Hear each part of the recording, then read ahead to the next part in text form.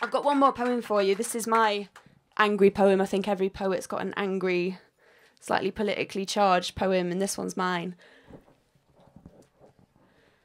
I'm in a beautiful place, as these words occur to me. To my left are mountains, and to my right is the sea. There's no money here, but the shadow-speckled rooftops and crooked chimney pots, the smell of wee and territorial graffiti hold a special kind of charm for me. I raise my face high.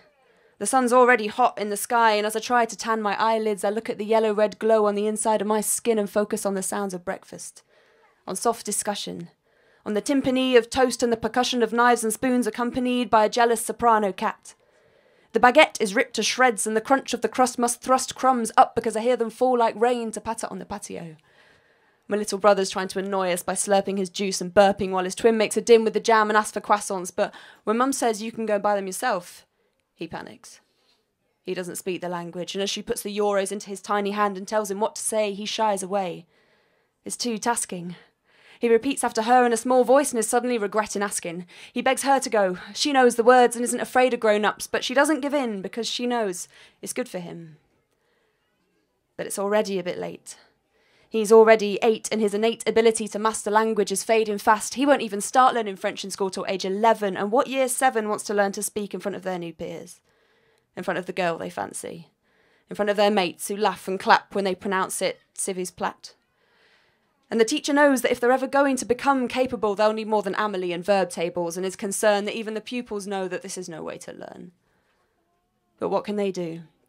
They're only a page or two ahead themselves, but they're doing their best because they've heard horror stories about teachers getting the sack for their lack of linguistic skills, and so fill the kids' heads with subject matter they're not so hot on themselves because they were the only member of staff with a rusty O-level, and I revelled in having a go at my folks for not teaching me when I was young enough to find it easy.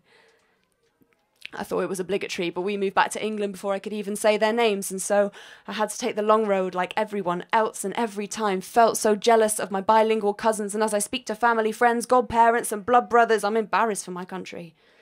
For the way they made the effort and we didn't. For the way we seem to think that shrugging mute is an acceptable substitute and subtitles make us roll our eyes, and then my brother returns with his prize. His arms are full of pastry and even some change, and he's amazed when this is met with praise. He can't see it, but he's been brave in a way that makes Mum and Dad hope that maybe today won't be forgotten by the time he's in class, and maybe he won't join the mass of people who for some reason don't doubt that foreigners always know what you're on about as long as you shout.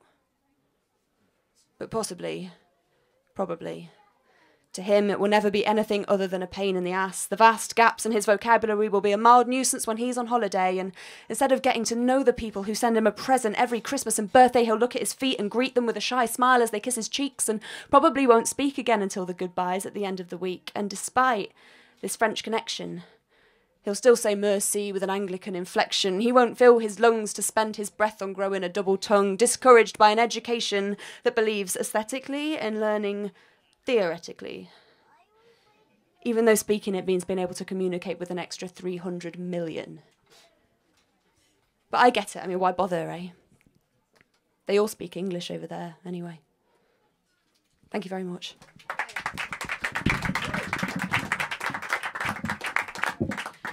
Thank you very much.